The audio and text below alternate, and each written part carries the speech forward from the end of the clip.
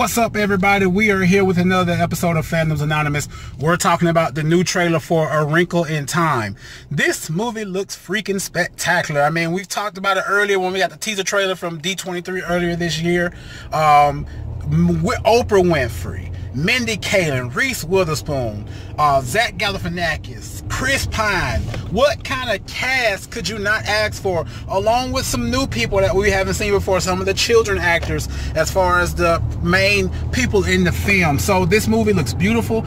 I remember the book A Wrinkle in Time when I was in primary school, elementary school, middle school. I remember that book. Never got a chance to read it. I got off into the Harry Potter series, so everything else was at a mute point at that time. But man, am I excited for this? Yes, I am. I want to know what you think about the A Wrinkle in Time full trailer that we got in the comments below. What do you foresee about this movie? Do you think this is a step for Disney in a different direction than what they're normally doing with the animated movies as far as their live action is concerned? So again, trailer looks beautiful, effects look beautiful. It's taking you to another world that we have never been before, if I'm not mistaken, when it comes to Disney live action movies of this caliber, especially with the acting talent in this movie. I see that this movie is going to make millions, if not billions of dollars. I predict that this movie could cross the $1 billion club if people go out to see it. Just what it is and what it looks like and how it has been portrayed to us